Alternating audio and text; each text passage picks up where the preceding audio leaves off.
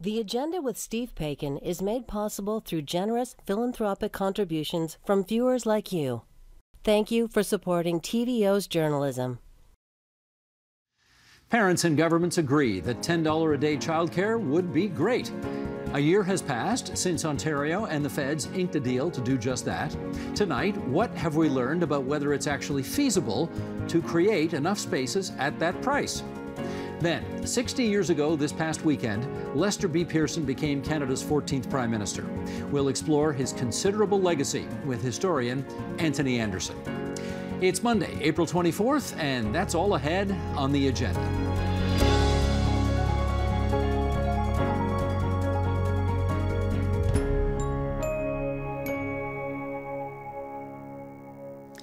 Ontario was the last province to sign on to the federal government's plan to deliver $10 a day childcare across the country.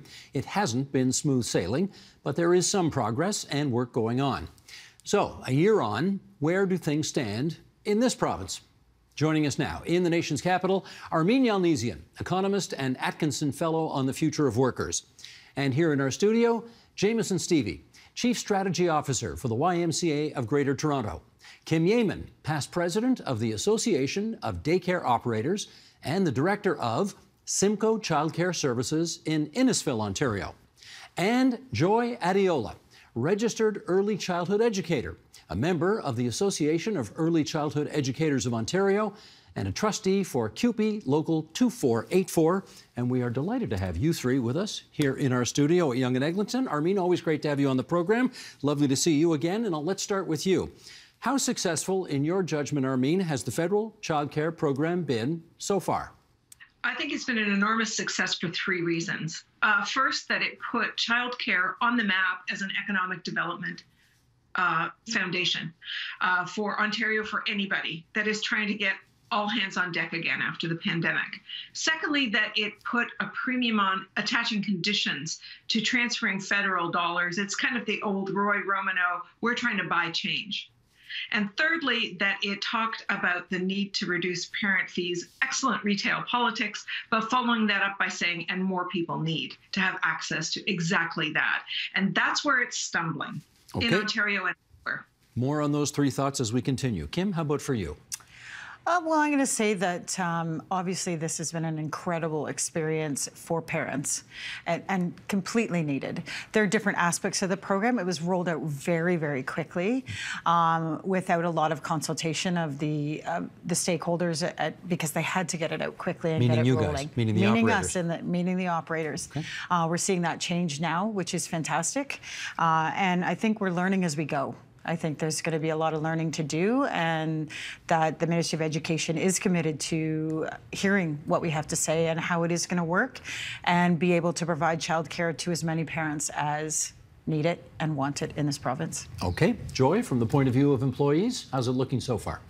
Yeah, so far what we see is that we have more enrollment because the parents are coming out to the workplace to bring their children so that they can go to work. So it's a good thing, I presume. There's a good thing, yeah, more enrollment, and parents are getting more money in their pockets because the government is reimbursing them for the payments they made in the past. So mostly positive as far as you're concerned? Positive in terms of for the parents and for the children. How about for you, for the people who work there? For the people that work there, it's been like hectic for us because lower fees is not being matched with wages and salaries.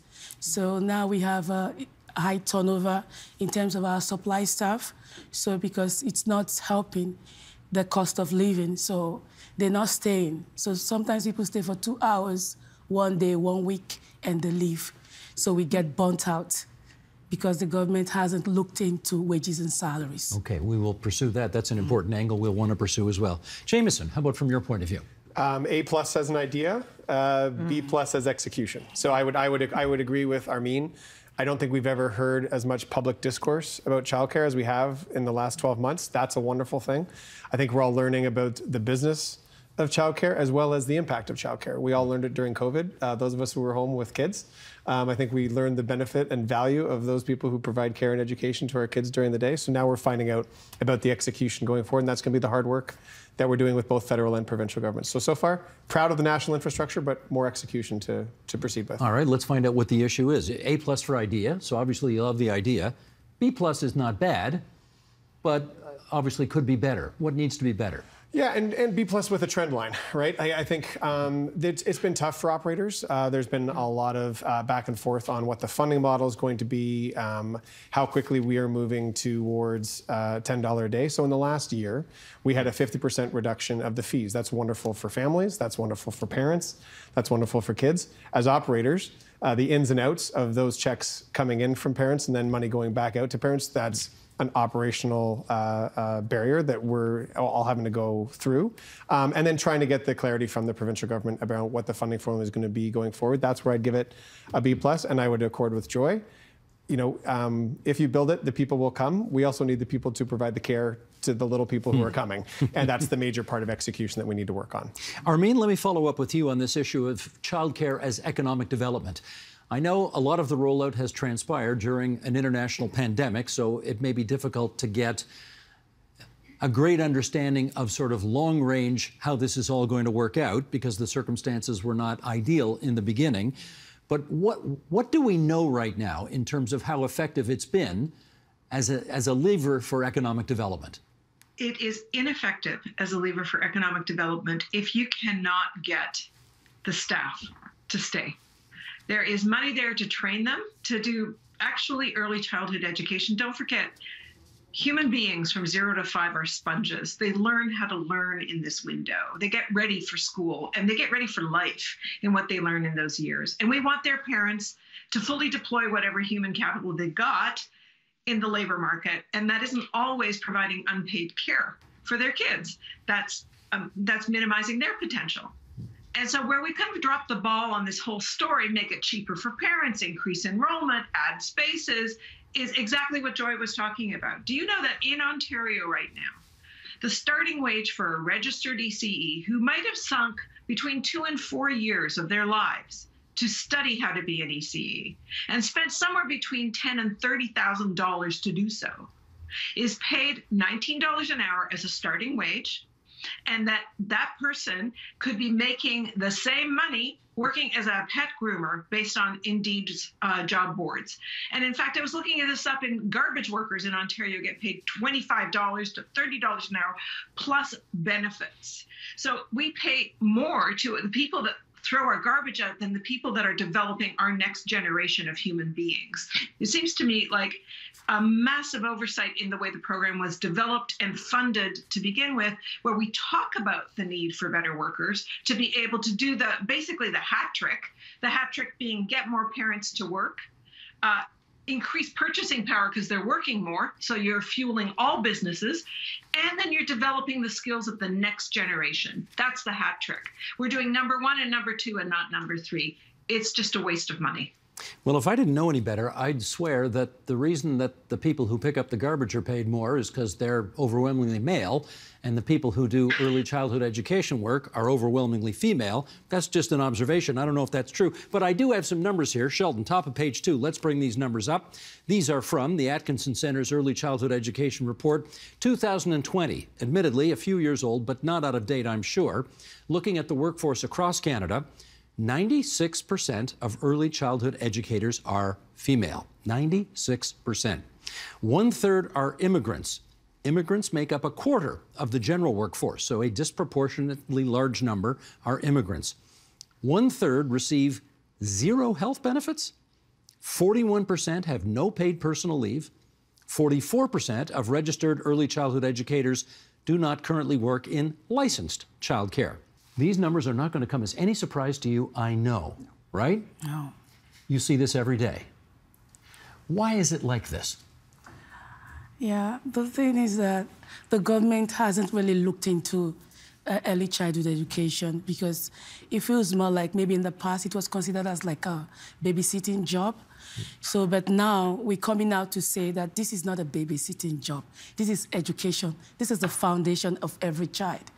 And whatever we lay on the foundation is very important. Whatever we build, the foundation of every child's education is very important. So that's what we're saying. So it has always been considered as a babysitting job.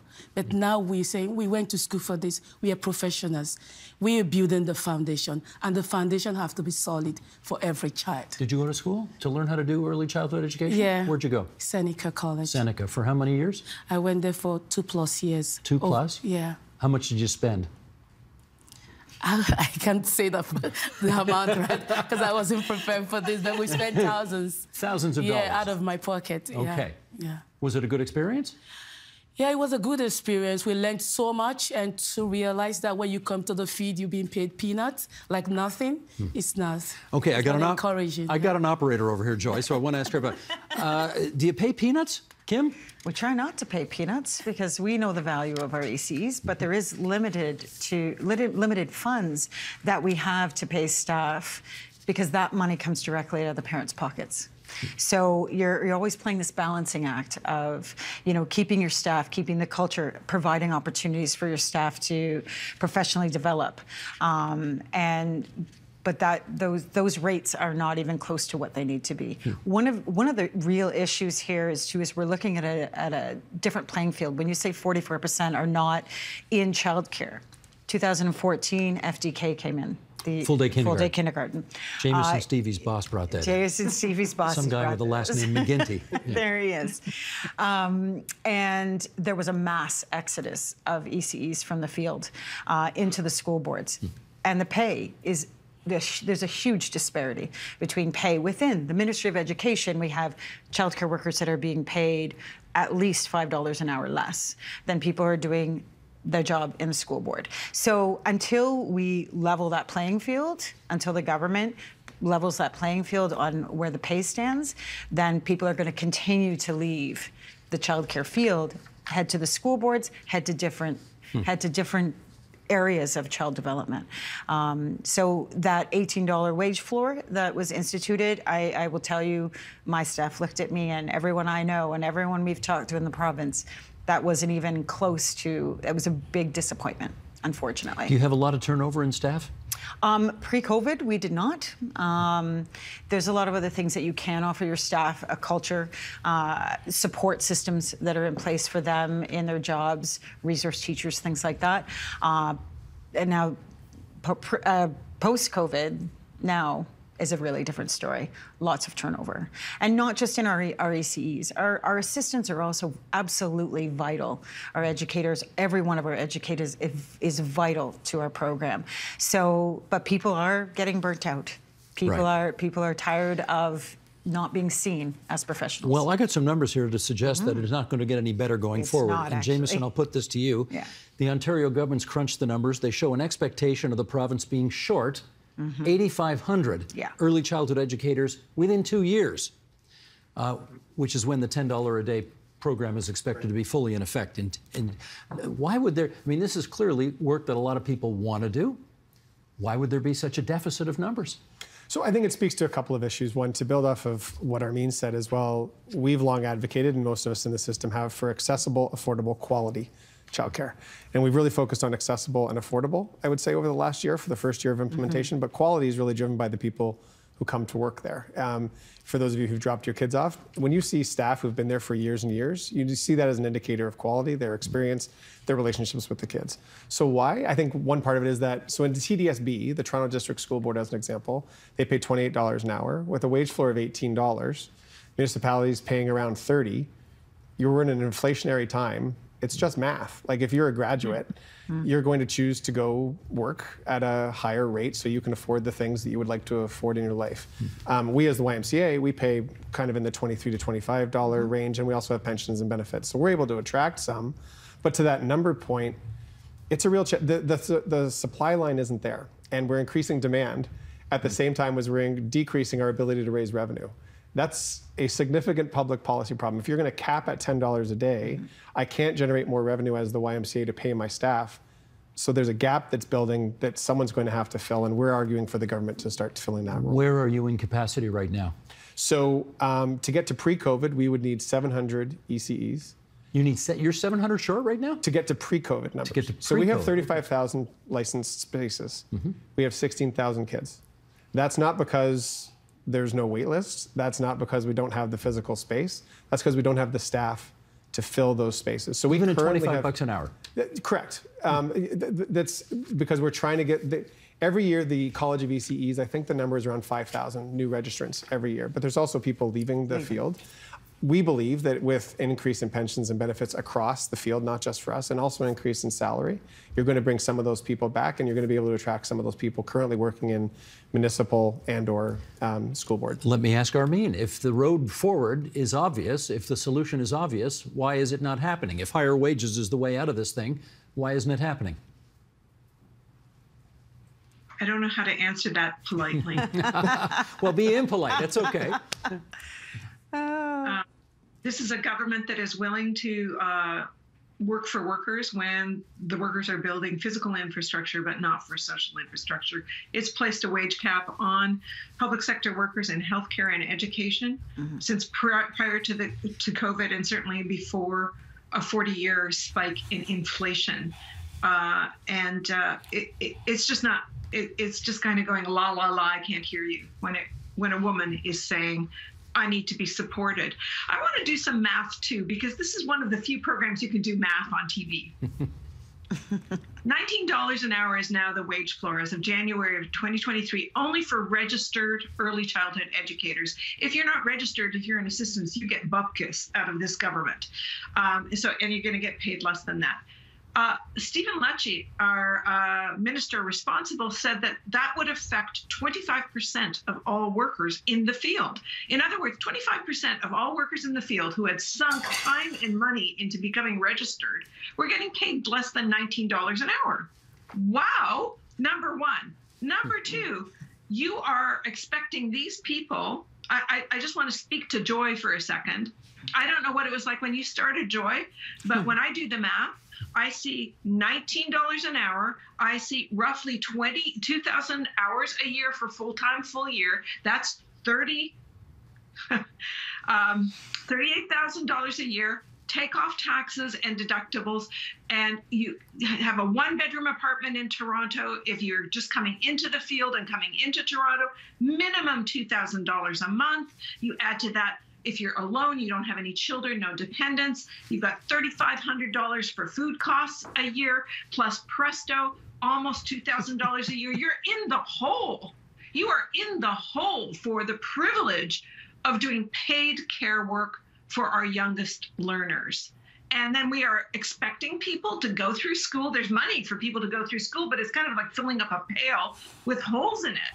It's like, yeah, go ahead, pour money into training more people, but they're leaving as soon as they've got the training because of what Kim said, because of what Joy said, because of what Jameson said, which is, it is a public service and it should be treated as such. We should be educating down. We've got 4- and 5-year-olds into full-time childcare. We should be getting 3-year-olds into it. We should be building on what we've got and acknowledging that this is a public service to everyone, to the parents, to the kids, and to the entire economy, and treat people providing this care as if they're providing a public service, not doing you a favor and babysitting your kids, as Joy said. This isn't babysitting. I mean, it could be.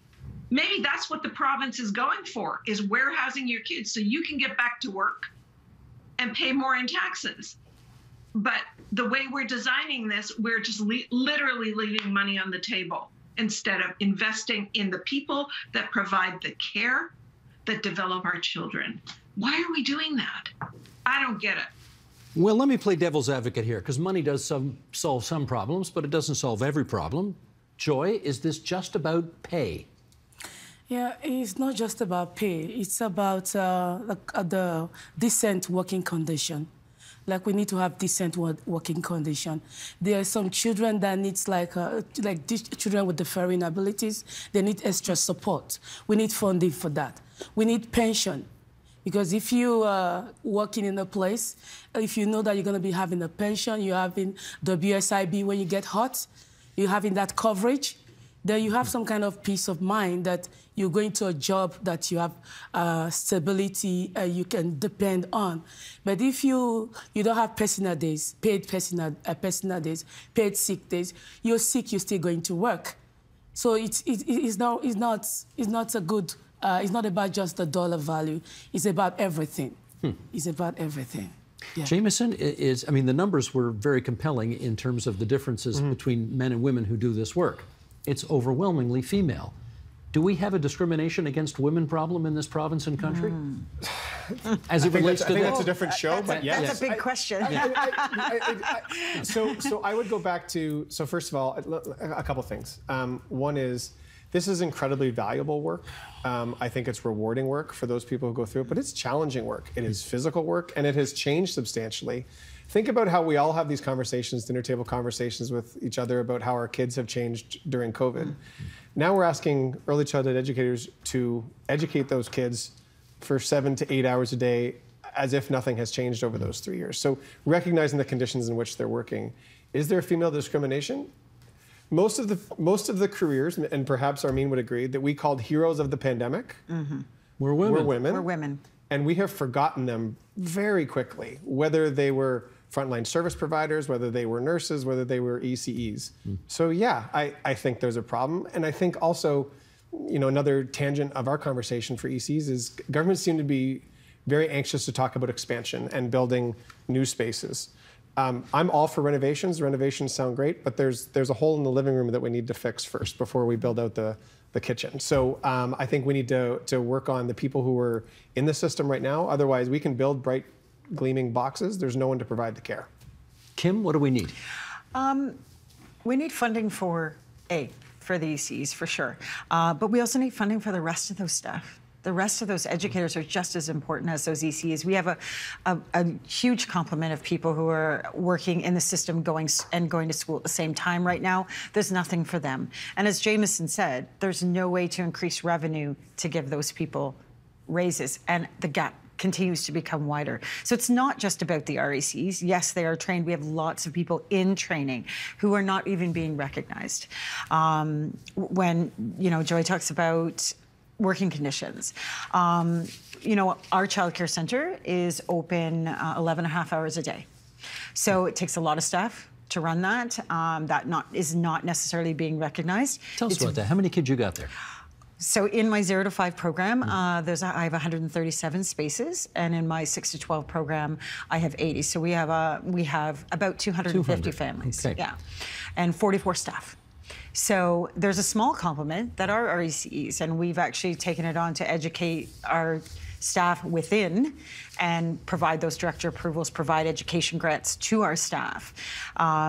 So providing those education grants is great, but what is their incentive at $19 an hour, as you say? What is their incentive to stay? Yes, it does start with money. Supports for children with exceptional needs. The burnout is incredible, and I'm not sure if you're seeing the same thing in the YMCAs, that the increase of children with exceptional needs who need more one-on-one or smaller group care, we can't provide that because the CCEUIA minimum standard. CC what? The CCEUIA, so that is our governing body. The Ministry of Education uses that document to license every licensed childcare in Ontario. So there are minimum standards, and we are seeing those standards being very minimal, and having to go above them to actually provide proper, quality, accessible care for children and their families. So it's taking a lot of staff to do that. And this program, unfortunately, is seeing everyone as the same. And there is so much uniqueness in this province with so much different types of childcare, Montessori schools, YMCA programs that they have their own program, forest schools, emergent curriculum. There's all kinds of different things and different ways of doing childcare in this province. And that's not necessarily being recognized by this program. And that is part of Montessori teachers are not included in the RECE wage grid. So recognizing them gets more of them into the programs. Jameson, I got to ask you, is it possible we've got a situation here where the math is just not going to work out? People want to pay low taxes. People don't want to pay too much out of their own pockets for childcare. the people who do childcare need more money in the system, maybe the math just isn't going to work out. So I think in our interactions with government, I would say they are aware of the problem. They're becoming more aware of it by the day. And so I think there's a recognition that something's going to need to be done. Whether they have the ability to do it, I'm not sure. Is it just a math problem? No. I think there's some solutions that are possible. Currently, the requirements in licensed childcare as to who provides care for the school-age children is very similar to what's provided for 0 to 5. Could you start to ask more requirements for ECEs for the 0 to 5 if that's where you want the largest bang for your buck? Is one. New immigrants, new Canadians, recognizing their foreign qualifications. It's been our solution to most economic problems in the history of this country. It could probably be useful again here. And I do think, maybe to Armin's point, the challenge that we're going to have right now, Steve, is come September, when parents are starting to register their kids again for childcare. And it's the same parents as before who still have access to now affordable childcare, and there's still going to be a whole bunch of parents on the outside looking in. We're going to start to deal with an equity issue where the family who could afford to get entry when it was $25 an hour is going to, $25 a day, is going to get the benefit of $10 a day. What about all those other families? And that's going to create some political pressure, I think, that always seems to help math problems. Armin, you laughed there. Why'd you laugh? Political pressure always solves math problems. Always. Do you see it coming this time, though? I mean, I'm not sure that, well, if you look at the polls, you know for a fact that there's a gender split on this government support at the province of Ontario right now. They are much more overwhelmingly supported by men than by women. And rightly or wrongly, probably wrongly, the childcare issue is still seen overwhelmingly as an issue of more interest to women than in men. Is that a political problem that seems a little too much to overcome at the moment? I don't know how to read that. I can't read politics at all anymore. I'm an economist. I'm not a politician. I don't understand why things are as polarized as they are. When we had, talk about snatching defeat out of the jaws of victory, we really had it. Like, we had it made when we signed these bilateral agreements, and things have just kind of fallen in the toilet ever since. So I'm not quite sure that it is solvable, but it isn't because of a terrible math. It's because of a terrible politics and the polarization between men and women, between younger and older workers, as you said, Steve, between people that don't want to pay taxes and don't want big governments, and the fact that everything about the demographic bind we're in right now requires bigger governments. It just requires us to help us more, because governments aren't them, they're us. It's how we pool our resources to help one another to get the best out of what we can offer. And I'm not as hopeful as I was just a few years ago that we see the wisdom in that. There was a time when I thought, oh, we're going to do this. We're actually going to grow up together. But I think my own age group, the boomers, are going to actually screw it over for most people. Mind you, I still, Jameson, I still hear this, and I'm sure you heard it when you were working in Premier McGuinty's office as well, which is, why do I want my taxes to go up to pay to take care of your kids? That attitude's out there. What do we do about that? Yeah, well, I think that attitude is out there for most social goods. Why should my tax dollars go to pay for the thing that I don't use? But I do think large problems require collective solutions. And I still think there's an attitude. You know, we started COVID with that language, we're all on this together, and we ended it, you're on your own. And I do think there is a social spirit and a public spirit still that exists. Maybe I'm naive, maybe I'm still hopeful, Armin, that can still rally the day. And so I do think there will be a desire to help educate those kids, because they're not just your kids, they're our kids. And I would also say two things in response. One is, one of the models that they used for this was the $10 a day childcare in Quebec. Yep. Part of the rationale was female labor force participation. So I would battle your math with even better math. If you want people to go to work, particularly women, then someone needs to look after the youngest of us all. And so childcare can be an economic driver in that sense. That would be another number that could help convince others to help pay for it. And I'll take off my hat as YMCA and policy wonk. I'm a dad. Let's not lump all men into one bucket. I'm here with the author of She Session, right? And but as a dad at home watching my kids during school, I understand the value of childcare. So I do think there will be some men who could jump on board with an agenda that is talking about the care economy, whether it be childcare, nursing, or otherwise. Gotcha. Joy, why do you do this work? Yeah, I do this work because it's something I love to do.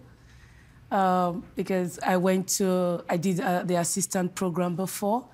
So almost immediately when I came to Canada, so I went to the school and somebody said, oh, join this class, it's a very good class. I said, oh no, let me do something else, because before I came to Canada, I was an accountant. Where was that? In Nigeria. Nigeria is where you're from originally, okay. Yeah, so when I came, I said, I just want to do something that will make me just blend with the Canadian society, just get in the Canadian society to be able to afford something, accommodation or living, before I get into the big society. Then somebody said, do this program, the teacher is good. And when I get in the class, I found that the childcare program was very good. Like, he talks so much about the little ones and how they get educated from when they're very small. I'm like, oh, this is an interesting program. So I went into the class. I did this class almost a year. And after I finished, I got a job. It was the same teacher that recommended me for the job. So I didn't even ask, how much will I be getting? I was so excited to work with the kids. I jumped into the class. I said, oh, the children are really learning the development and everything that we were taught in class. I could actually see everything. So, and when it got to when I would get my pay, my director just called me, it's time for you to get your pay. I went there and she just gave me $10 per hour. I'm like, what is this? She said, that's what you get. $10 an hour? $10 per hour. How long ago was that? Hour. That was in 2014, April 2014. So almost a decade ago, yeah. $10 an hour. Yeah, so I said, oh, is this what you get? Yeah, that's what you get. So I realized I didn't have anything other than $10 per hour, no pension, no paid sick days, nothing, paid professional development, nothing. So, okay, then Joy, why do you still do this work? So why I did it was that I felt like if I go to college to get more tools and education, then I'll be able to continue to work with the kids, and I'll be in a better place. So, but when I went to the school, I got those tools. Coming back, it's still like a struggle to get a decent wage. Even though I loved working with the kids, but it's a struggle to get a decent wage. Do you think you will stay in this field? That's why I'm out here today, to fight for the field, because I believe that it's something we can achieve. Because if we come out to speak in the media, we come out to speak and people hear us and they know what we're doing, I believe that they would appreciate us and give us what we deserve. Don't you find children annoying and whiny, and why do you want to spend any time with them? I would say working with kids is an amazing experience. Like, adults do have their own ways to. Working with kids is very rewarding because you get to see how they develop. You see because I work with the infants at the moment, so I get to witness their milestone from where they start crawling, sitting and standing, walking. I get to witness all their milestone, and I get to help them with their language, their social development, their physical, their cognitive. So it's so rewarding to see that you're actually achieving something with the kids. So, but when it comes to the wages and salary, that's where we really want the government to actually do something. Okay. Yeah. Kim, when she says the government needs to do something, you know, we've got two governments involved in this, right? Yes, We've got a federal government that sort of laid it all out and a provincial government that has to implement it. Where do you point the responsibility at in terms of who has to solve this? It's both places.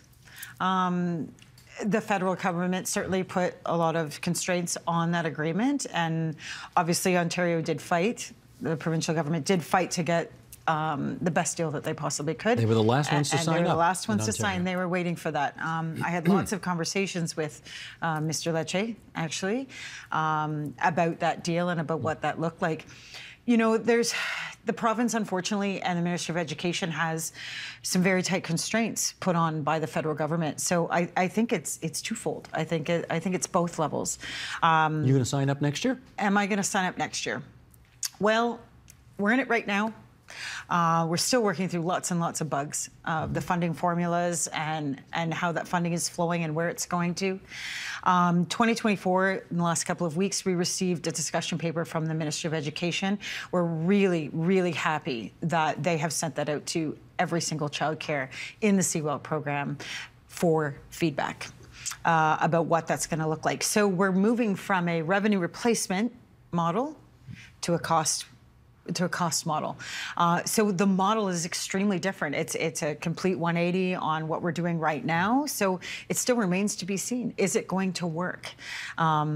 And I'm hoping that with that stakeholder input, that's what we're hoping for, that the stakeholder input is really going to shine a light on how we need to look at childcare as unique. Parents know what their what their children need, what their families need, and they need to be able to have access, affordable childcare that meets their needs. Everyone is so different. So am I going to sign up for 2024? We continue to work with the government. We continue to work with those regulations and see where that comes from. I will tell you that every single childcare that I have spoken to in this province is 100% committed to giving these rebates to their parents. I cannot say to you, no, my parents don't need this. They don't want it. And every single childcare, that's where commitment comes from. It's a labor of love for all of these childcares, no matter who you are, wherever you are in the sector. And we are committed to making it work, but we need to make it work. So the word has gone forth. We keep moving forward. We need to keep working together. We need to keep pushing forward. I'm going to push forward by thanking Armin Yalnizyan, who's there in the nation's capital for us and is always such a great guest on this program. Armin, thanks so much for joining us again. And to our friends here in the studio, Kim Yeaman and Jameson Stevie and Joy Adiola. Joy, love your attitude on this stuff. Thank you. Thank you so much, Steve. Wish my kids could have had you. Thank you, Steve. Not that there was anything wrong with the... Anyway. Thank you, Steve. I put my foot in my mouth again. There we go. Anyway, thanks, everybody, for coming on TVO tonight. It was great. Thank you so much. Thank you. Thanks for having us.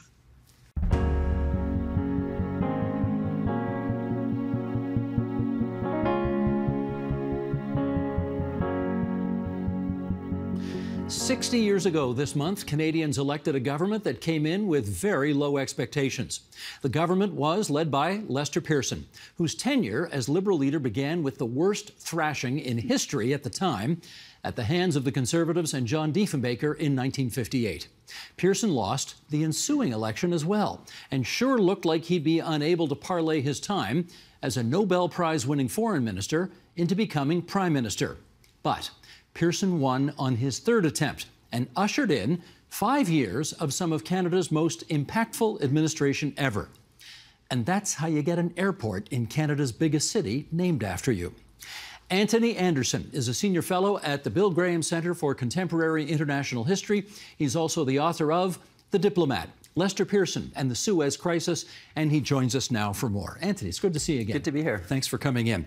Let's go back to the time before Pearson was Prime Minister. He's Canada's, as they then called it, External Affairs Minister. Right. Basically the Foreign Minister, and he wins the Nobel Prize.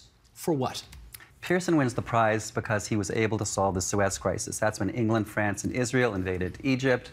Pearson went to the UN and convinced the General Assembly to create the world's first peacekeeping force. Goes to Egypt, separates everyone, creates the peace. And he wins the prize, and the most important thing about that afterwards is that it hands him the Liberal leadership on a platter. There had been other contenders, but once Pearson gets the prize, he's sort of anointed the golden boy, and he becomes Liberal leader in January '58. First ballot. Over Paul Martin Sr. Yeah. One and only ballot. No contest. Yeah.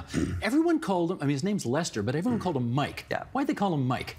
As the story goes, and I'm not sure I entirely believe it, when he was a young guy signing up for the Royal Flying Corps, his commanding officer looked at him and went, "Lester, that's no name for a fighter pilot. I'm going to call you Mike." Again, I'm not sure I entirely believe it, but the story sticks and the nickname stuck, and that's how we remember him. He's Mike. always been Mike Pearson since then. Okay, Prime Minister Louis Saint Laurent loses the '57 election for the Liberals. Lester Pearson wins the leadership in a landslide over Paul Martin Sr. 2 months later, John Diefenbaker takes him to the woodshed in that '58 election. 208 seats for the Tories, biggest majority government in Canadian history at the time. Yeah. Why was he such a bust the first time out of the gate? Pearson was not in his element. He was a diplomat. He was trained to be polite to opponents, trained to have disagreements off screen, backstage. In politics, you're meant to shred your opponent, you're meant to criticize everything they do. He was not a natural in that element. And he had the bad luck to be up against probably the greatest campaigner of the 20th century. I mean, Diefenbaker was electrifying. He roused the nation, and like you said, he got the largest majority in our history, still today, in terms of share of votes, share of seats. Brian Mulroney will quibble a bit. Brian Mulroney won more seats in '84, seats, right, but not a greater percentage. Pearson loses the next election as well in 1962, but he brings Diefenbaker down a peg to a minority government. Yeah. So give us a sense of what happened in those 4 years to make things problematic for Dief.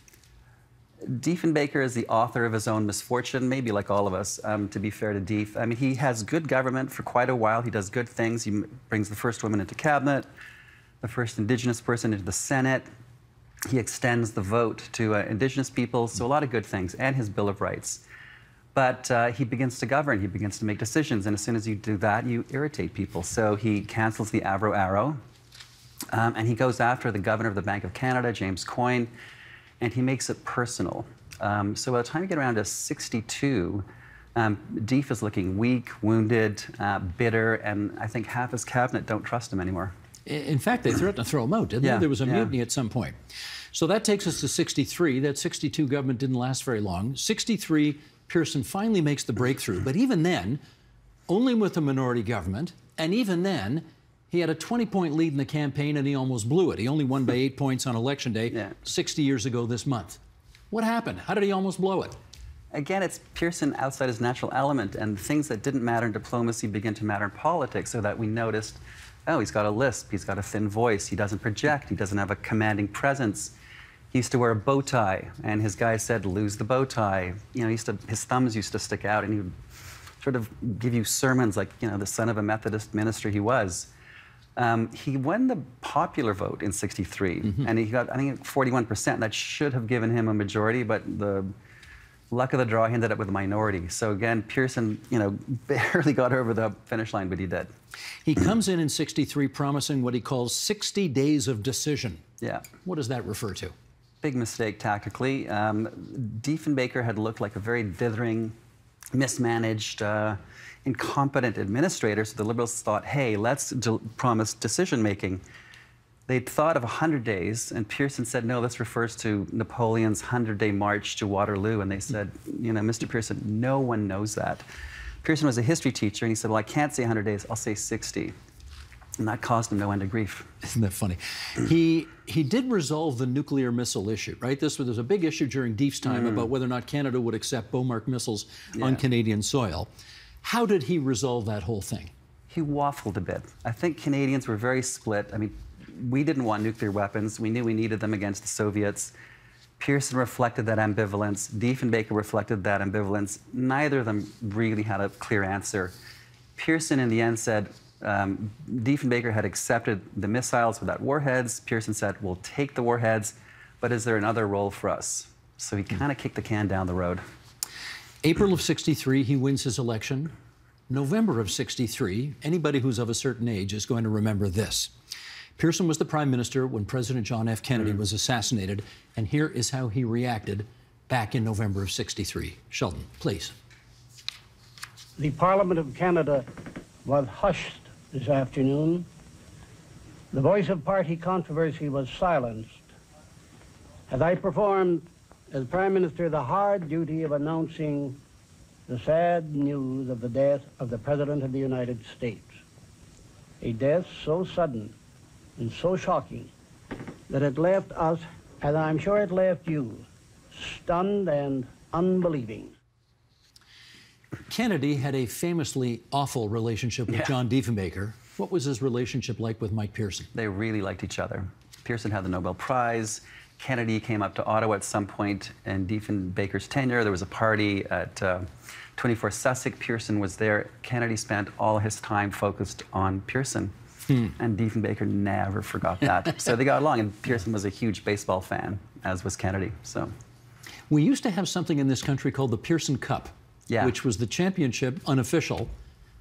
When the Blue Jays played the Expos, whoever won that series won the Pearson Cup. Yeah. No more Expos, no more Pearson Cup. Anyway, yes, he was a huge baseball fan. Let's talk social programs. Tommy Douglas, of course, is known as the father of Medicare because when he was Premier of Saskatchewan, he brought it in for that province. Yeah. But Pearson made it a national program. Yeah. How did that happen?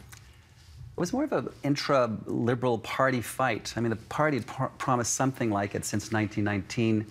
Pearson, in opposition, I think made a real effort to say, whatever I say in opposition, I'm going to try and do in government. They promised it in opposition. And he announced it to the provinces who were kind of horrified that they would be picking up this huge tab. The Fed said we'll pay 50-50. And there was a delay, a one-year delay, because they wanted to bring it in for centennial year. And it was a huge fight within the party. And Pearson looked, I guess, bad because he was delaying, but he was trying to be fiscally prudent as well. In the end, he listened to the progressive wing of the party and enacted it. The Premier of Ontario at the time, a guy named John Robarts, called Pearson's Medicare plan a Machiavellian scheme because I think he foresaw a day when it wouldn't be a 50-50 cost-shared program. Yeah. And that's what we've got today. It's more like 75-25 today. I say give it to the feds. Lose the provinces. All right. He brought in the Canada Pension Plan as well. How did that happen? And often these things have nothing to do with the actual policy. It's interesting, like Pearson wanted to bring in a pension plan. To do that, he had to talk to the provinces. Quebec wanted its own pension plan. And instead of really talking about the details, they got into this huge fight over jurisdiction. Quebec wanted the pension fund to build up funds so that they could rebuild schools, highways, all of that kind of thing. Pearson had a very simple plan. In the end, he basically adopted the Quebec plan. And I think this was real genius on his part. He didn't get stuck in positions. And when he recognized Quebec had a better plan that would build up social capital, he let go. And it was a part of his brilliance in diplomacy. Don't get stuck in losing positions. Made him look weak in politics, unfortunately. Okay, so we've talked about Medicare, we've talked about the pension plan. These are things that have survived to this day because of the Lester Pearson government. This may be the biggest one of all, though. Sheldon, you want to bring this up? Okay, that's what our flag used to look like. That was called the Red Ensign. And obviously, with the Union Jack in the top left corner, it very much signified our ties to Great Britain. Pearson wanted something more uniquely Canadian. And that's what we got. How did all that happen? Nearly cost him his government. Pearson had spent his life as a diplomat serving under the Red Ensign. So whenever he showed up at a UN gathering, NATO, the Red Ensign would be there, and people would say, sorry, are you the British or the Canadians? No, we're the Canadians. So against the advice of many of his advisors, because they just scraped through the pension plan battles, like by the skin of their teeth, they'd had their first moment of calm, and Pearson went, now's the moment. So against all the advice, he launched it. A maple leaf didn't look like that at the beginning. There were 2 blue bars. There were 3 maple leaves. He took that into the House of Commons, and Diefenbaker, who was a staunch Red Ensign man, a staunch monarchist, erupted. And it was probably one of the most vicious parliamentary battles we've seen. The Tories said, we fought in World War I and II under that flag. It was good enough then. Why isn't it good enough today? Yeah, I mean, I respect that. I remember interviewing Eric Nielsen, a former cabinet minister from Mulrooney, who said that. He said, you know, I watched my comrades getting buried beneath the Red Ensign. So it was heartfelt. And I, you know, with all respect to Diefenbaker and those guys and all the love they had for the Red Ensign, Pearson had a different idea of Canada. I think he had a different sense of where we were heading. Bilingualism made its first significant strides under Lester Pearson, and here's what he had to say about that 50 years ago in an interview with Larry Zolf. Sheldon, if you would.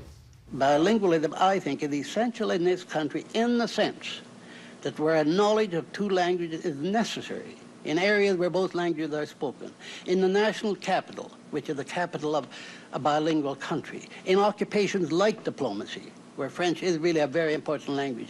In those occupations, in those situations, both languages must be understood and learned.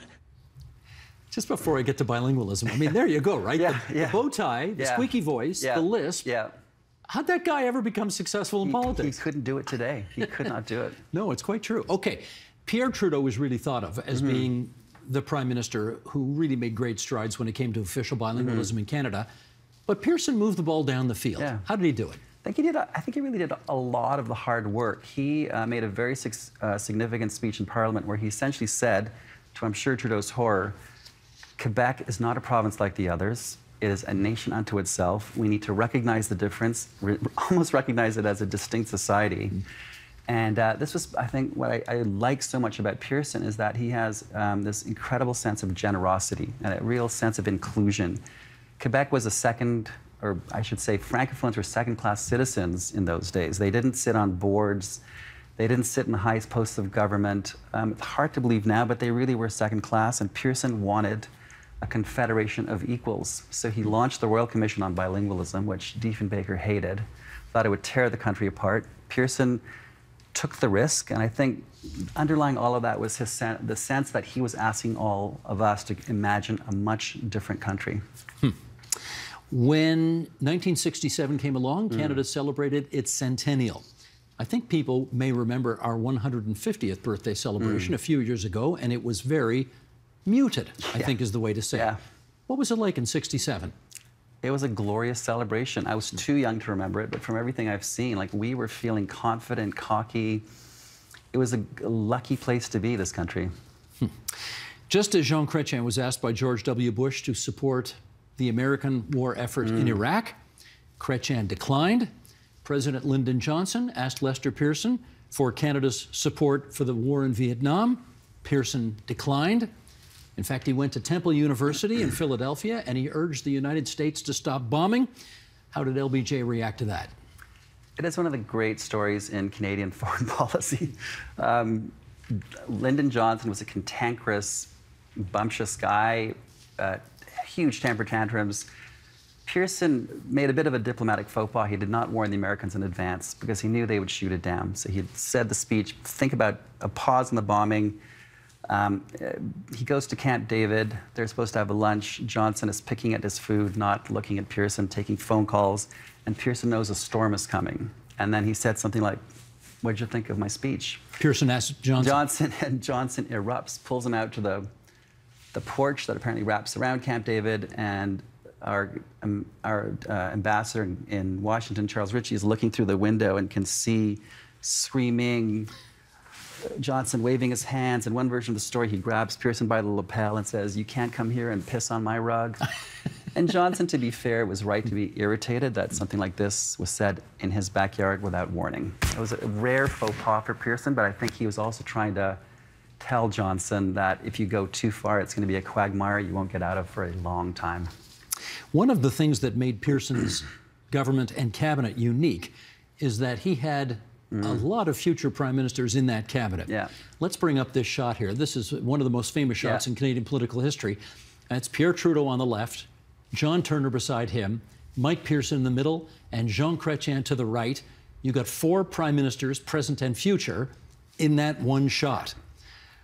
He seemed to put his thumb on the scale for Trudeau when it came time for him to leave and a successor to be crowned. Why did he do that? He really wanted a Francophone successor. His first choice was Jean Marchand, who was the Labour minister, and the guy who actually pulled Trudeau into cabinet. Trudeau wasn't a star when he came. He was sort of a nobody in sort of nationally. But he quickly emerged as the justice minister. And Pearson, I don't know if he did anything directly for Trudeau, but he let it be known informally that he was the guy. Well, he brought him into cabinet as justice minister pretty quickly. And set up national tours for his justice minister to go out and have constitutional negotiations with the premiers and so on. Yeah, people were bitter about that. Like Paul Hellyer, the John defense Turner minister. was too. both pretty bitter about it. But it certainly was an attempt by Pearson to favor Trudeau. I mean, he wanted a Francophone successor, and Pearson said that he would be the last unilingual prime minister. And I guess I think he was. Everyone, you cannot become prime minister, and that's part of his legacy.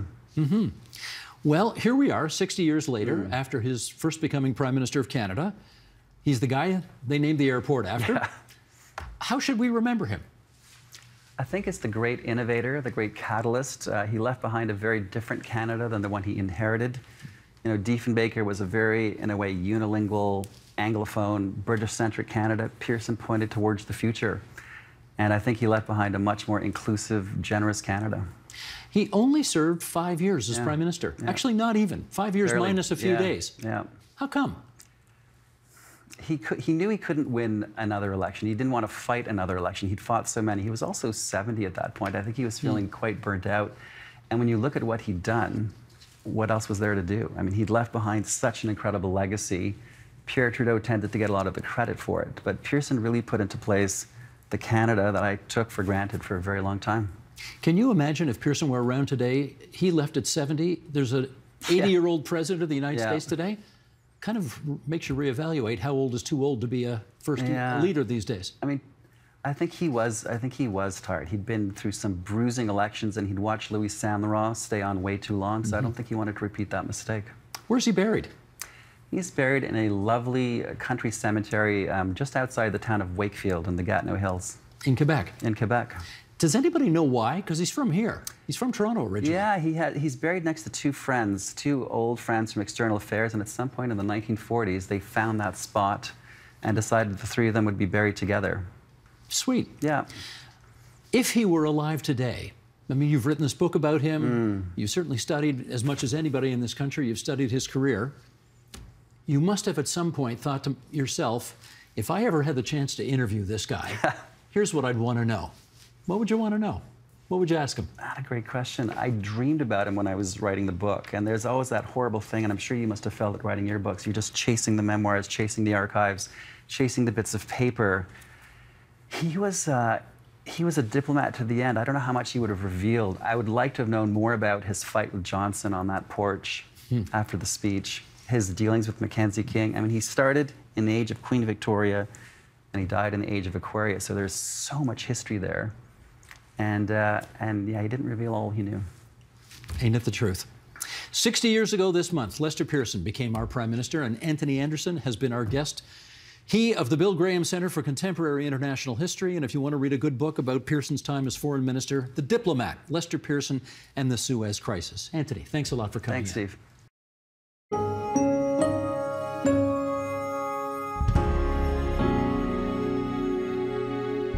And that is the agenda for Monday, April 24th, 2023. Happy 87th birthday, incidentally, to Toronto's former Tiny Perfect Mayor, David Crombie. And speaking of mayors, several municipalities elected brand new mayors last fall. Tomorrow, we talk to some of them about their first 6 months as your worship. I'm Steve Paikin. Thanks for watching TVO, for joining us online at TVO.org, and we'll see you again tomorrow.